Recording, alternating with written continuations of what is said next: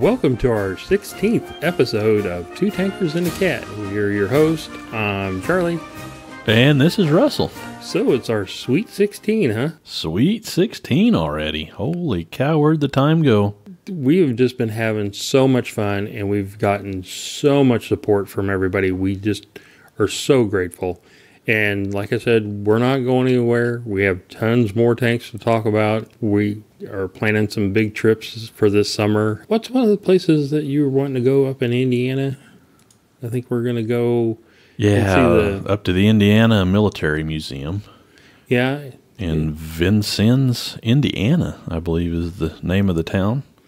So be definitely watching our Facebook posts, because when we get up there, we're going to do a Facebook Live, and you'll see me rolling around on the little Japanese tank. Going, it's so great. Oh, Charlie and the little Japanese live tanks. Yeah. I know. It's like lightning when she gets a hold of the catnip. She just falls in love with it and rolls around all over it. Yep. We did have a question from one of our listeners about lightning and if she was declawed.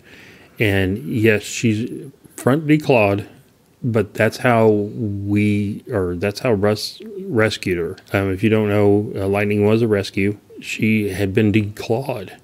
And we're not debating whether that's a good thing or a bad thing. But we just fell in love with lightning and didn't care if she had claws or not. Yeah. So. Yep. She's been an incredible cat. Pretty good companion around here. And like I said. Cheap entertainment. Best $20 you ever spent. It definitely is that. Talk about our Patreon. Yeah. Help us out, guys. Support us. Check us out on Patreon. You can go to www.patreon.com. Patreon is spelled Patreon, and that's www.patreon.com/2tankersandcat, and that will be our Patreon page. Now, if you're not familiar with Patreon, it's very secure. Don't worry about putting your credit card thing out there. Patreon does a really good job. And basically what Patreon does is gives you special access to stuff that we really don't put out except for our Patreon users.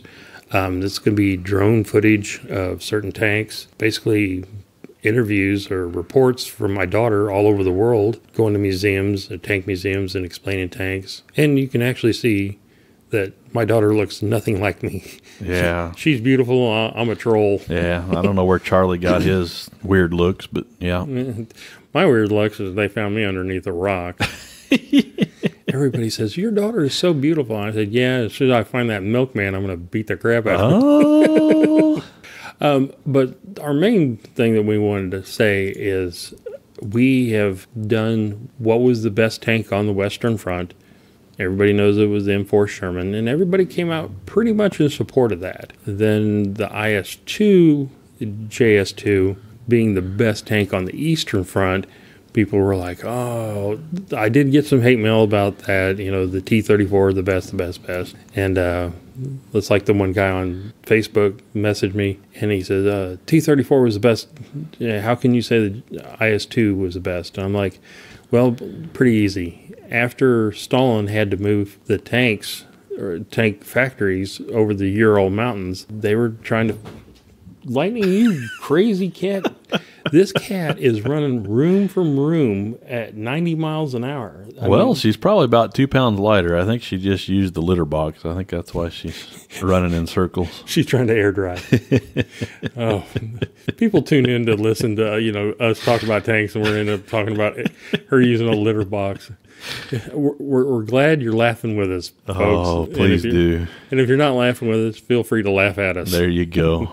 We were talking about the T-34, and we are going to do an episode on the T-34, and I do not hate the T-34. I love the T-34. Oh, I absolutely love the T-34 myself. But in-game, anyway. Yeah, and I love looking at them. It was a great design. It was just a great tank, and I'm not saying anything negative against it. But like I was saying, if you look at the factories that were taken over to the Ural Mountains, they did a study of how long these tanks were going to last, how many combat hours that it was going to last. And if you'll research it and you dig up the archives, These T-34s were only expected to have 16 hours or 14 to 16 hours of combat life. Now, the Sherman, they built that thing to go and go and go. Well, sure, yeah. And the IS-2, Germans couldn't shoot through it. We forgot to put in that IS-2 episode, and I wanted to bring this up, that Guderian, the German tank general, they flat out, he put out an order, do not engage the IS-2 one-on-one.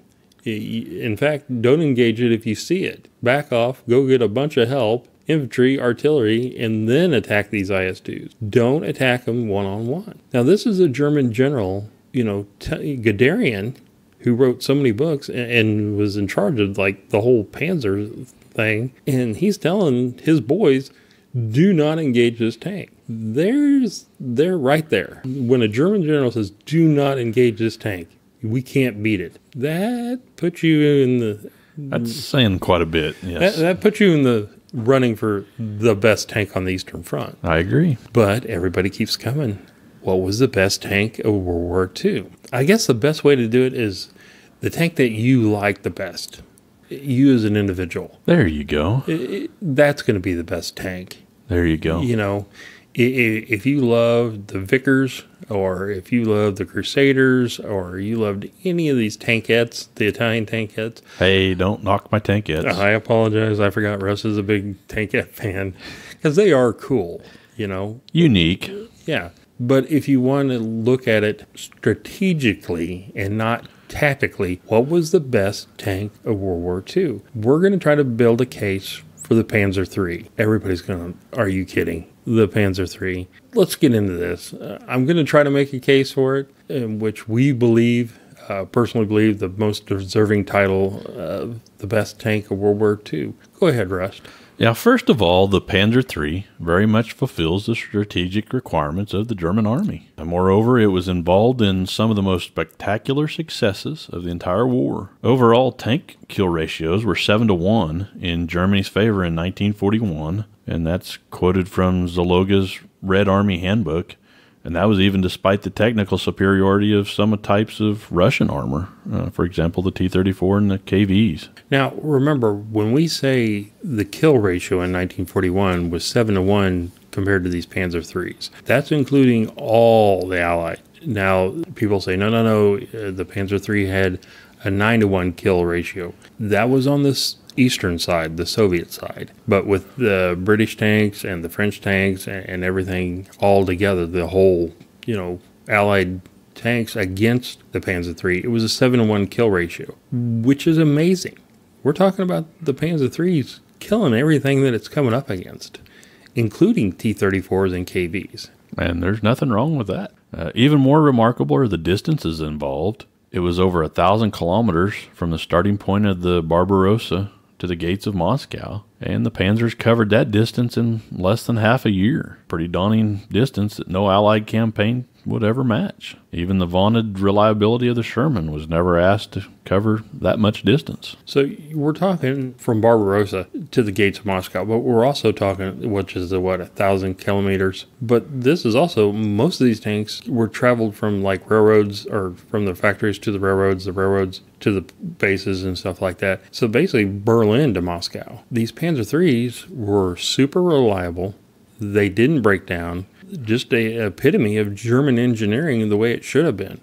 A good frontal assault tank. After 1943, the Panzer III loses some of its luster to the point that the Panzer III tank is gradually, but not completely, withdrawn from service.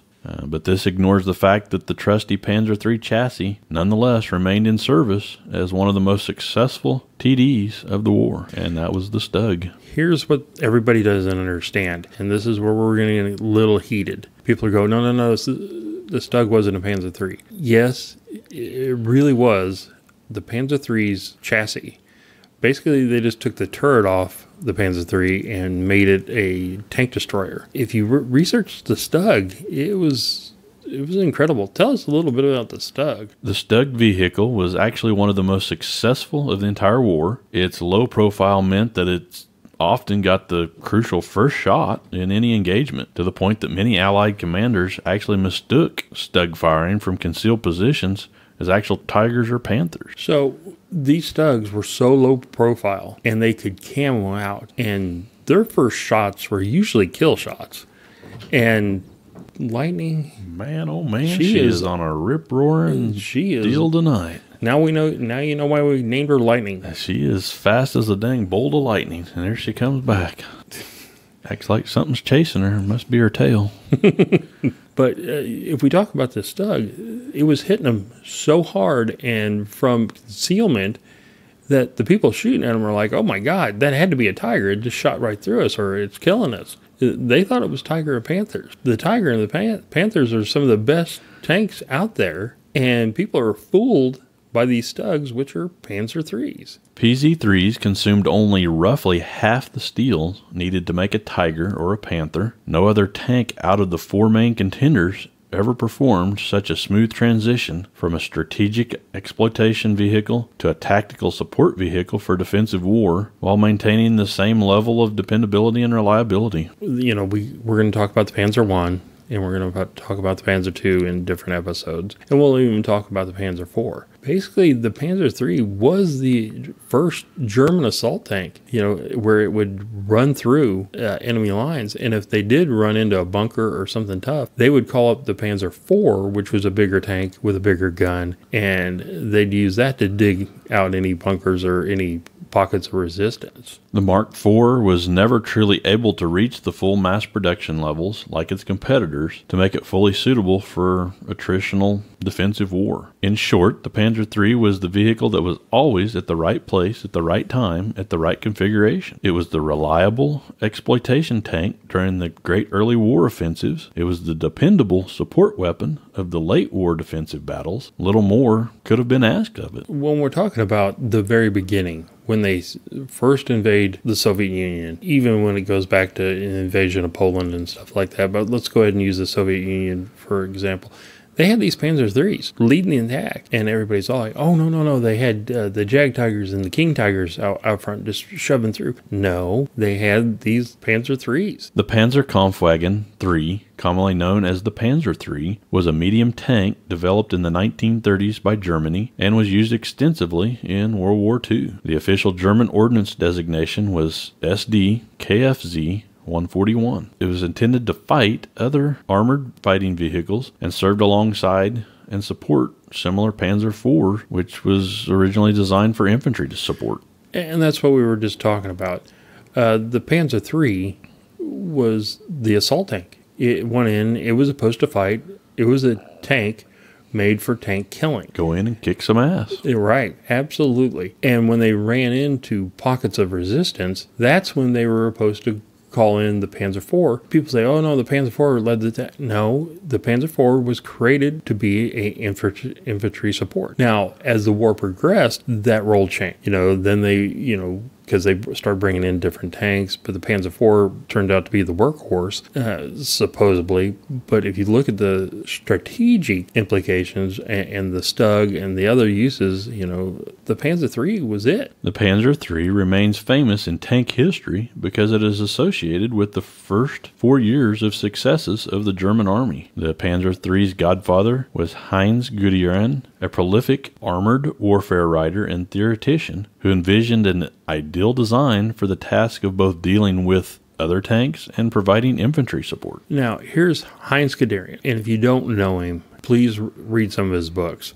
Heinz Guderian was basically, like they say, or like we're saying, the godfather, the whole Panzer warfare and the tanks. And he was just a really, really genius when it came to this stuff, for armored warfare. He envisioned the Panzer III to be his tank. And we're going to get into some more, when it first came out. We talk about tanks that are modified. When I brought up the Sherman, Russ will tell you, oh yeah, there was a lot of modifications to the M4 Sherman. There was a ton of Panzer III. There was like the Panzer IIIA all the way up to the Panzer IIIN, these different variations, because the Germans were listening to their tankers and these tanks, and they were going straight to Heinz Guderian and saying, hey, we need this. Hey, we need to change that. We need to do this. Hey, we're getting hit with this. And they would change it and give it a different, from A to B to C to D. But we're going to get into that. His plans were submitted to the Inspector for Mechanized Troops in 1934. However, it was not approved by the Waffen, which was the Ordnance Department, because of the choice of a 50mm gun. The Ordnance Department was indeed satisfied with the 37mm Pak 36, of which large numbers were already in stock. It was already the main infantry support gun, allowing easy ammunition management and standardization. Here's where Guderian's genius is really put up. He's said, okay, this Panzer III, I have to have a 50mm gun on it, because it's going to be going against anti-tanks. You know, it's going to be, and he knew about the British tanks at the time, and he knew about the French tanks. French tanks at the time were pretty thick, and he's wanting these 50mm, and they're like, we're going to give it to you. We're going to give you your tank, but you're going to have to take the 37, because we have tons of these, 37 Pak 36 in stock. And he's like, you don't understand what I'm trying to do. I mean, he sees what's going to be, how the war is going to be developing. He's, like an oracle. He's going to see into the future what he's going to need. They made a horrible choice. They gave it a 37, but go ahead, Russ. This short-sighted view proved a major blunder. Numerous pre-series versions appeared in the quest of a suitable suspension. The Panzer Osif A to C proved underarmed and underarmored. So Guderian knew that they needed a 50mm. The armor, he probably knew it was going to have to be improved, but you don't need a lot of armor if you're getting the first kill. And with that 50mm, he would have been being able to do a little bit more, because the tankers are coming back and say, hey, these 37s are bouncing. Kind of like we did, we're like, hey, we're going to upgrade to the 76mm. But go ahead and tell us what Guderian did. After Guderian met Hitler in 1939 about his concerns, the 50mm upgrade was again put on the table before the Waffen, now supported by the Fuhrer. Nevertheless, the Waffen simply ignored the orders and delayed the upgrade until the Osif J appeared in 1941. Guderian goes to basically the leader of the country. He goes to Hitler and says, and this is 1939, and he says, I need this 50mm. And the Fuhrer says, you know what? You've explained it to me. I understand what you're talking about. We're going to tell him to do it. He tells him, this is a Fuhrer order, and you're going to follow it. They're like, no, we're going to keep it. And this delays the upgrade until 1941. And this is going to be a bad thing. The Daimler Benz prototype incorporated a 3-seat turret with an intercom system. Both proved very innovative features, the latter being well ahead of its time. Radio was also part of the equipment from the start, and the commander was directly informed by the platoon commander, also easing coordination with other panzers. Now, everybody says, well, what's the big deal about radios? Well, some of the tanks that they were fighting were using flags, where the commander would have to stick his head out or his body out and raise a flag to signal the other tank, which meant they had to be looking at the main tank. The Germans didn't do that. They had radios. They even had an intercom system so they could talk to all the guys in the tank. So people knew what was going on, and it increased your response time. And especially if you're a tanker talking to the commander leading the entire platoon, it's definitely coordinating and making things faster. And speed and accuracy on the battlefield equals victory. Yeah, I'm going to bring up, you remember one of our first episodes, how they used to communicate with each other on the FT-17? No. Well, they used to kick each other, didn't they? Oh, yeah. Because we made the joke that I was the fat kid that be getting kicked. Yeah, Charlie would be the one getting kicked. But yeah, they come a long way since the FT-17. So instead of the commander having to come down and kick the driver in the right shoulder or left shoulder to go right or left, they just used an intercom. Yeah. We laugh about that, but that's German engineering. Yeah. That's on target. During the fall of 1942, new projects came to completely renew the German armored forces. These was a new generation of tanks, the first of them being the Tiger, followed closely by the Panther, much closer to the modern idea of a perfect main battle tank. Here's where we get into the terminology MBT. And if you hear us using MBT in the future, it's main battle tank. Guderian knew that he was going to need this main battle tank. The Panzer III was, well, even with like the Blitzkrieg style of combined arm tactics and that allows tactical superiority, the Panzer III was made for it. Considering this, the 1936 Panzer III was seen as obsolete, at least in its anti-tank role. However, Daimler-Benz still found a way to improve its old battle-hardened tank. They mounted a deep-wading exhaust for river crossing capabilities on the Ossifim, and 250 of those were built until early 1943, and since the beginning fitted with Scherzen, which was armored skirts. We're talking about they're putting on these exhausts, deep wading. They were running into rivers, places where the Tigers and Panthers couldn't cross. So they're like, we got to get these tanks across. We got to get some kind of armored vehicle back out there. And they're like, oh, well, we're just going to put a big long hose and we're going to put it above the engine so it can still suck in and exhaust, and then we can cross these rivers, basically being almost completely submerged, and pop out on the other side. You can't do that with a Tiger or a Panther. Yeah, it'd be pretty rough. But these Panzer IIIs were going through, proving again that it was so valuable. And you were talking about the armored skirts. People have messaged us before, is that like, why are they putting these armored skirts on? Well, it's basically to stop the high explosive ammunition, also to stop some of the bazooka rounds and stuff like that, shape charges, also from people just running up the side and throwing explosives or sticking explosives to the side. So when you look at the Panzer III M series, these things had tons of spaced armor, these skirts, 50 millimeter, and I think one of the last versions was in, but yeah, tell us about the N. In mid-1943 came the last version, the Ossif N, with a short-barreled 75 millimeter KWK 37L/24 gun capable of firing, for the first time, heat projectile. This tank was the perfect dual-purpose, versatile model, which inspired retrofitting of earlier versions. Since new specialized tank hunters and heavy battle tanks were available, the Panzer III was increasingly confined to an infantry support role. So then they upgrade it to the 75 millimeter,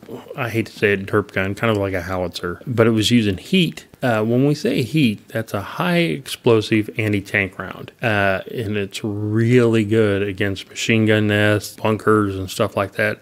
So now these Tigers and Panthers, that are the main battle tanks now that are running off, the Panzer III is still a great infantry support. They're like, hey, we ran into a machine gun nest. We need somebody to go up there and help us. They just go up there and use the 75, with a heat round, and derp. That was into that. In July 1941, a considerable effort was made by the Germany war industry, and invasion forces were divided between three large armor corps, north, center, and south. These consisted of many new panzer divisions, in fact, made from split former units. These forces mostly counted on Panzer IIIs and Panzer IVs. We're talking about the north, center, and south armored corps that are going to be pushing into the Soviet Union. They're using these Panzer IIIs as the initial tank versus tank, and using the Panzer IVs for infantry support. This is a beginning. All Panzer IIIs were now upgunned to the J1 standard with a KWK 38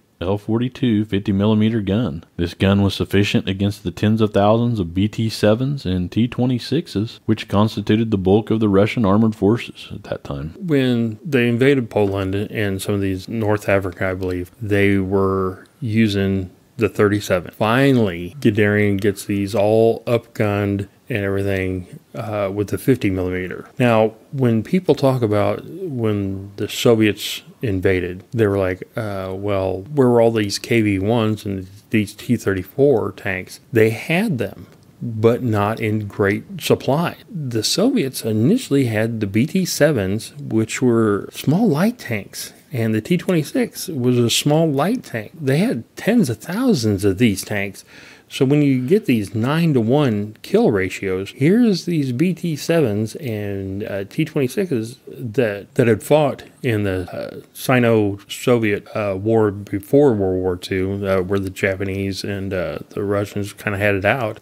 These BT-7s and T-26 light tanks were great compared, fighting the Japanese tanks. Now they come up against these Panzer IIIs that are the main battle tanks of the Soviets, and they're just shooting right through these things. And when we talk about the initial, 9-to-1 kill ratios, why was the Panzer III so successful? What the Soviets really had in the beginning, they really didn't have a lot of these T-34s and KV-1s. They even had, some people say, what about the KV-2? Remember, the Soviets were putting these tanks out there without, troop support. They really didn't have trucks, or they didn't have troop transports to move up the artillery that was going to help cover these and infantry. So these Panzer IIIs were charging in and just annihilating these BT-7s and these T-26s at range. The 50 millimeter was a good, accurate, we talk about German accuracy. They were hitting these tanks and in one shot, one kill. They also had the Luftwaffe was right above doing their dive bomb attacks. So they had air superiority. They had the trucks and armored transports and half tracks to bring up their artillery and their infantry. So they had everything working together. And a lot of these Soviet tanks were out there by themselves, and raising flags at each other when the Germans were talking on radios. Panzer IIIs, when they would find these KV-1s, they'd be isolated. So they could literally sit there and shoot at them, bounce off, and then they could call in an airstrike, or they could call in an artillery strike, or they could just wait until it got a little dark and they'd send the infantry up with bazookas, because they didn't have the infantry to protect him. The German crews soon discovered that both the KV-1 and the T-34 were immune to their weaponry, even at short range. The last versions of the Panzer III, the Osif M and the N, had improved protection, better guns, and AP, or armor-piercing ammunition, which were conceived to deal with the latest Russian tanks on the Eastern Front. They were used in successive defensive lines, facing overwhelming forces until the fall of 1944. So they know, again, like we were, hitting on, these German PZ-3 crews, they have the upgunned, we're talking about the M's and the N's, and with the armor-piercing ammunition, but they're still not piercing these tanks or sufficiently killing them. One shot, one kill, but they could call in the support that they needed. These KVs and these T-34s would be out by themselves a lot. And I know if you can radio back to the airbase and tell the dive bombers to, start dropping bombs on these T-34s and these KV-1s, that's how you're going to kill these tanks. Daimler-Benz engineers succeed in mounting the 75 millimeter low-velocity gun on the N version, the very last of a long and famous lineage. Production ended in August of 1943. In 1943, heavy tank companies, which at full strength contained 10 Panzer III Osif Ns for 9 Tigers, by then older surviving Osif J to M tanks joined the Italian front together with other veteran models, some having fought on since 1941 in Africa. The long barrel, high muzzle velocity guns, combined with improved AP charges like tungsten rounds, good use of the rugged terrain, and camouflage by hardened veterans, pinned down Allied assaults in Italy until the end of 1944. People are like, okay, the Allies were really stopped by the Italian mountains. And that's true. But these veterans with the Panzer III and knew the pros and the cons, the strengths and the weaknesses of these Panzer IIIs, they set them up and they were doing really well. I mean, like they said, they pinned down the assaults in Italy until 1944. By that time, they weren't getting a lot of, ammunition, fuel, and stuff like that. But they dug these Panzer IIIs in, and they were like, you're not going to get us out. A few improved Osif J to M Panzer IIIs fought in limited numbers in Normandy, but their movements were constrained because of Allied air supremacy. However, once again, a good use of the hedgerow proved that the Panzer III was still a match for most Allied tanks. So we're talking back with this whole thing with air superiority. The Panzer III is there in Normandy, and everybody's like, wait a minute. Yeah, it was, but they couldn't get out and maneuver as much as they could because the Allied planes were shooting these guys left and right. There's stories of Tigers and Panthers being, trying to hide from Allied air superiority because they would just basically bomb and kill these tanks. You know, you can say what you want about, you know, a Tiger tank. If it gets dumped on by, you know, an aircraft's bomb, it's going to flip it over and kill it. And these Panzer IIIs were, you know, they're like, oh, these are the little bitty tanks, but they stuck these things in the hedgerows, and with the high velocity guns, they were still killing Allied tanks coming in. They just had to be sneaky and hide in the hedgerows. By the end of 1944, the regular Panzer III were no longer the bulk of the German armored forces. They were spread into composite small defensive units, and as the production had stopped earlier, their numbers decreased even more, and by fall of 1944, there were perhaps 80 still operational on the Eastern Front. Now, that's a perfect example. They stopped making a tank that worked, and they were building, how do I say this without sounding like a jerk? The German military at the time were using these big, heavy tanks, and they could have made two Panzer IIIs, upgunned and everything else like that were, you know, perfect for the fight. But they wanted to make these more heavier, more armored, thicker tanks, when at that time they should have been just putting whatever they could in the field. We built 50,000 Shermans. The Soviets had, 58,000 T-34s. The production, they're cutting out a tank that worked to build something that really wasn't feasible and was having breakdowns all the time. And these Panzer IIIs didn't. And this seems to maybe be the area where, like you said, if they would have continued on with the Panzer III at larger numbers, like we did with the M4 Shermans, I mean, maybe it would have turned for them. Yeah. You know, you'll get a lot of these historians talking about, what if at the beginning of the war they didn't have that 37, but they had the high velocity. Had the 50 millimeter and above already, yeah. With these tungsten rounds. Yes. Things would have been a lot different. We're talking still, by the fall of 1944, there's 80 of these Panzer IIIs that are still operational when everything else is getting killed. The last Panzer IIIs fought in the Low Countries, Market Garden, northern Italy, or the Gothic Line, and in eastern Prussia. Perhaps a handful still operational were spread between desperately weakened companies in March through April 1945, like the Steiner Brigade. Others were kept inactive in operational reserves in quiet sectors like Norway or Holland until the capitulation. When we talk about the Low Countries, and he mentioned Market Garden, that's Operation Market Garden. If you get the chance to see a movie called A Bridge Too Far, it's a great movie. It'll give you a little detail of what Market Garden was.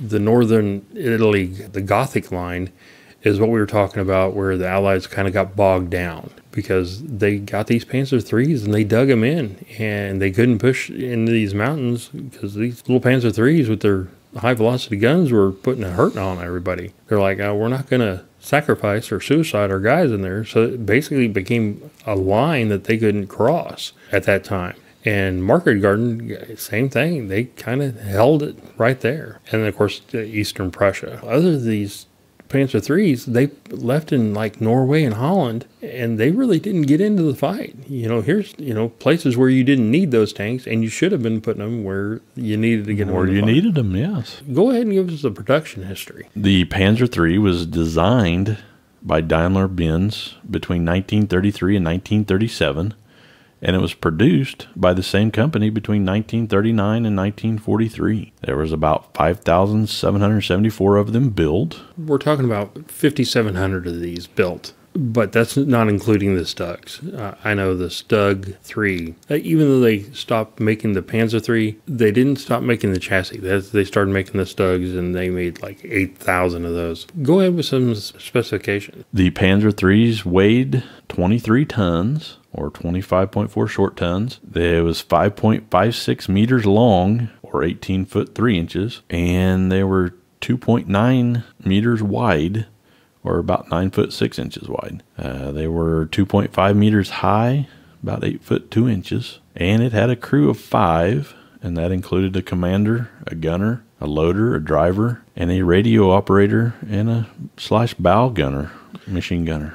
Now, one of the amazing things about the Panzer III, and we're going to try to post some pictures of the Panzer III when we release the episode on Facebook. If you get a chance, go look at some of the pictures. When they talk about the crew of 5, the commander, the gunner and the loader were all in the turret. The driver and the radio operator bow machine gunner was down in the hull of the tank. I guess the Panzer III has a special place in my heart because it had the side doors. And you'll see pictures or old films of them driving down the road, and they got the gunner hanging out one of the side doors of the turret, and the loader hanging out on one side, and the commander out through the top, and you're like, wow, that's a really good idea, having side doors. I did notice that, going through some of the research on this, and now that you mentioned that with the side doors, that never really clicked until you just said that. But yeah, that was pretty interesting to see that they had the side doors on them. Well, another thing about the side doors in the Panzer III, the tank, when it did get hit, it was easy to survive. You could get out pretty quick. I mean, the side doors, the hatches, the radio guy, even the driver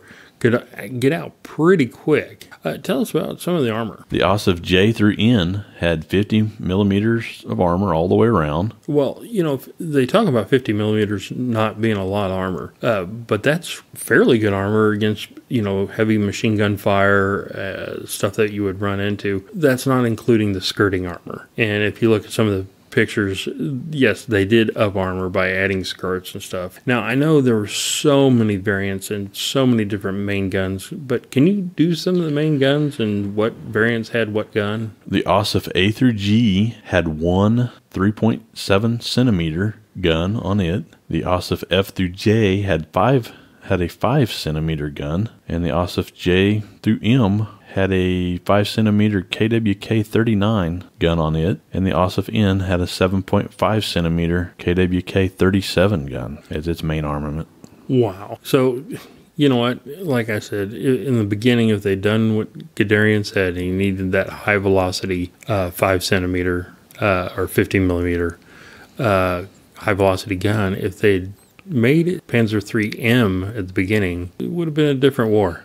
I agree, 100%. Well, tell us about the secondary armament. Yeah, they all had 3 7.92 millimeter machine guns as their secondary armament. Now, I know the Tank Museum, I saw one of their things that said they actually had 2 machine guns, but they had 3 spots for them. They would actually take the loader's machine gun and move it up to the commander when he needed it. But I'm telling you, most of these experienced veteran commanders were snagging an extra machine gun and saying, hey, we're getting as much armament as we can. The commander usually had some rank, and he's like, hey, I need a machine gun. So that's why we're saying 3. I know a lot of people say, no, it only came with 2.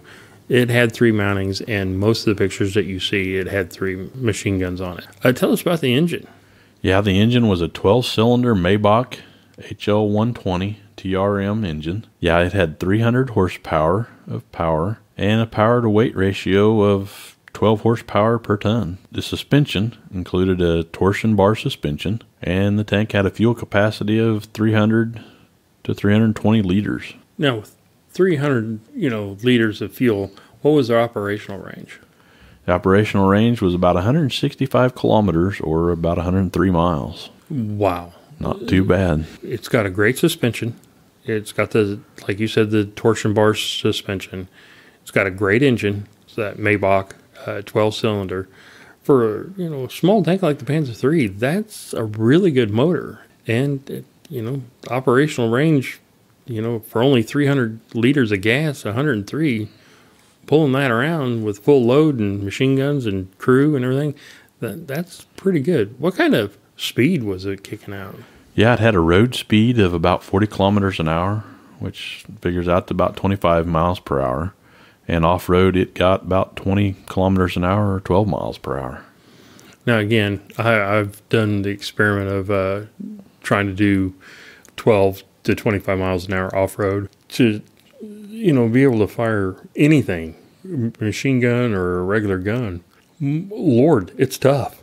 Yeah. Those tanks were beating you to death. Believe it or not, they didn't have, air conditioning and, tilted seats. Definitely didn't have our current day shock absorbers like we've got on our cars today. Yeah. So 25 miles an hour on the road, pretty good speed. It is. Japanese do anything with the Panzer III? Yeah, the Japanese government actually bought 2 Panzer IIIs from their German allies during the war.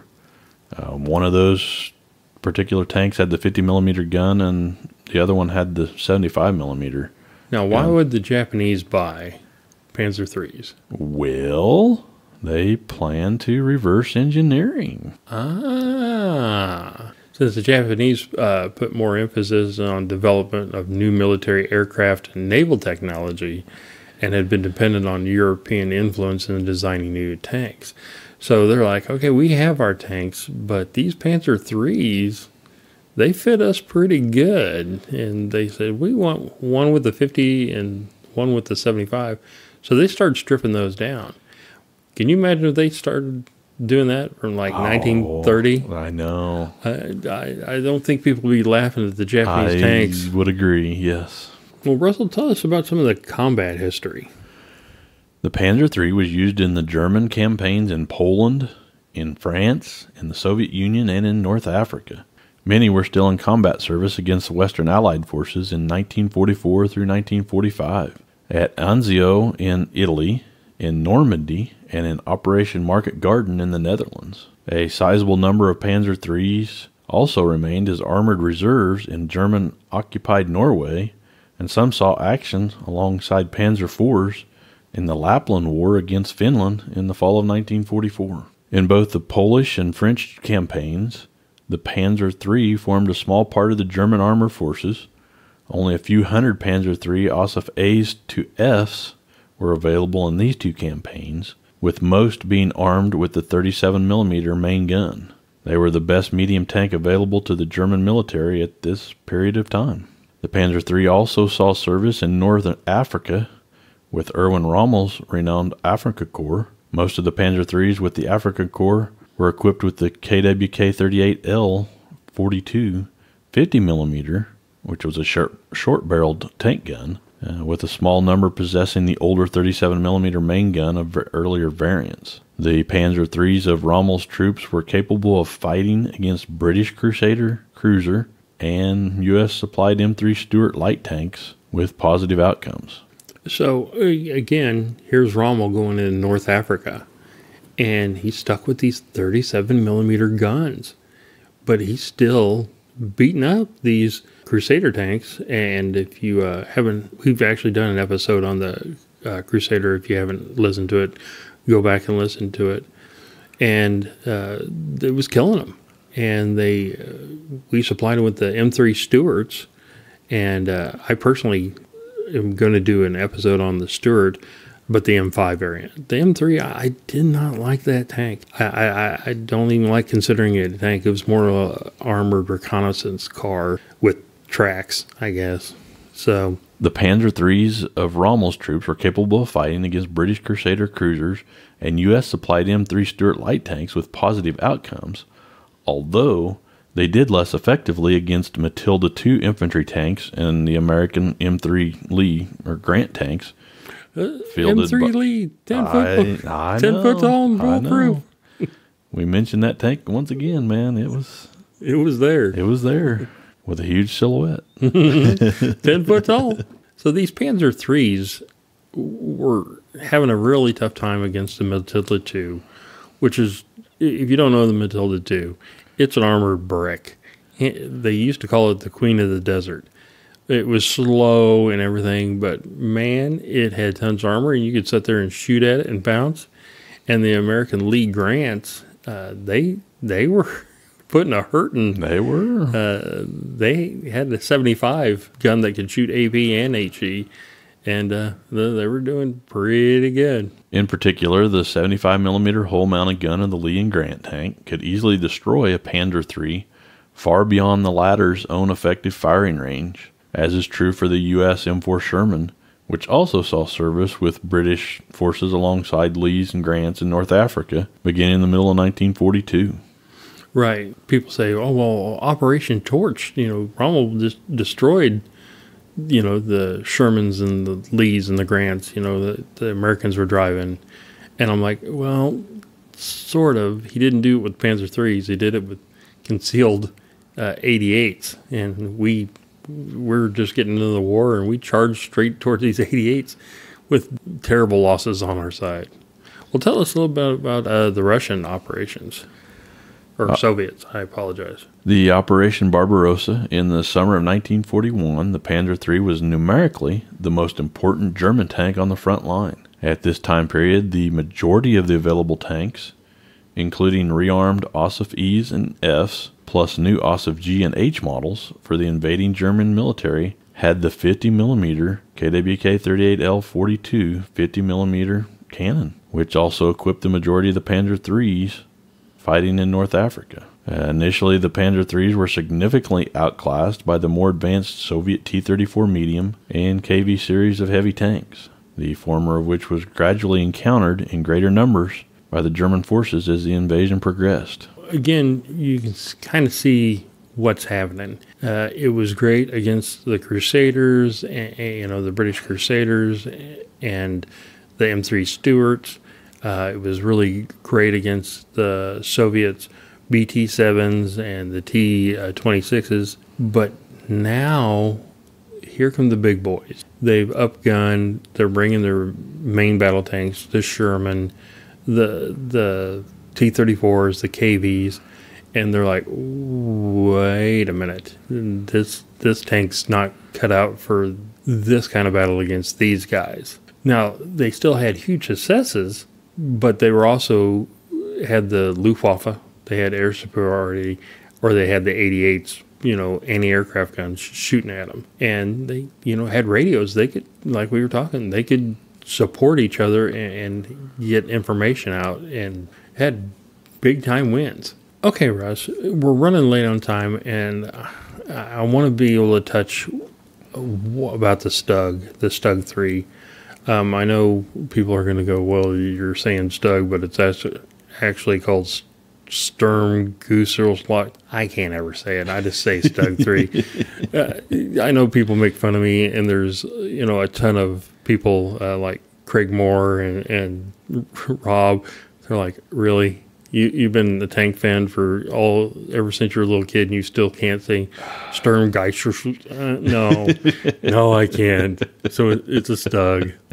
But tell us about the Stug, which is the Panzer III. Yeah, the Stug 3 assault gun was Germany's second most produced armored fighting vehicle during World War II, after the SD KFZ 251 half-track. It was built on the chassis of the proven Panzer III tank, replacing the turret with an armored, fixed superstructure mounting a more powerful gun. Initially intended as a mobile assault gun for direct fire support for infantry, the Stug 3 was continually modified, was employed as a tank destroyer. So, get us a little bit into the production history. The Stug 3 cost approximately 82,500 Reichmarks. There was about 10,000 of them built. They weighed 23 or almost 24 tons. They were 6.85 meters long, or 22 feet 6 inches long, and 2.95 meters wide, almost 10 feet wide. They were 2.16 meters high, almost 7 foot high. So very compact, low silhouette tank. What kind of crew did it have? It had a crew of 4. It had a driver, a commander, a gunner, and a loader. So a lot smaller crew than your Panzer III. Panzer III, yeah. Well, I think that's because they had to put the bigger gun that they were using, and you're going to tell us about the gun here in a second, but they put it where the bow gunner and radio guy used to be. What kind of armor are we talking about? It had 16 to 80 millimeters of armor. That comes out to about 0.62 inches to 3.15 inches of armor. The main armament on the Stug 3 was one 7.5 centimeter STUK 40L/48, and they carried about 54 rounds of ammunition with them. Now, I know the second armament was just they only had one machine gun. How many rounds did that thing carry? They carried about 600 rounds of machine gun ammunition with them. So not a lot of machine gun. Basically, they were supposed to just sit there and hide and shoot whatever popped in, because they had 54 rounds. That's a lot of rounds. Yeah. But they weren't ready for, fighting on the front lines with just one machine gun with 600 rounds.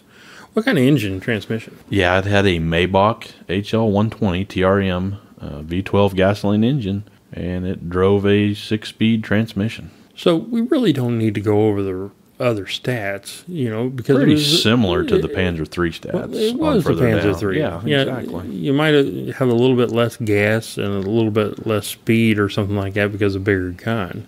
Just incredible that they built 10,000 of these. And you said it was the second most produced.